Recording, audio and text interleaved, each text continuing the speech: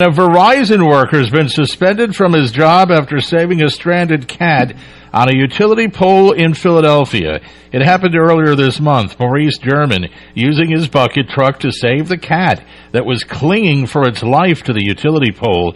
Verizon now says they suspended German because he, quote, potentially put his life and those around him in jeopardy misusing the bucket truck. Even though he's suspended, supporters have hailed him as a hero, and they're raising money to compensate him for that heroism.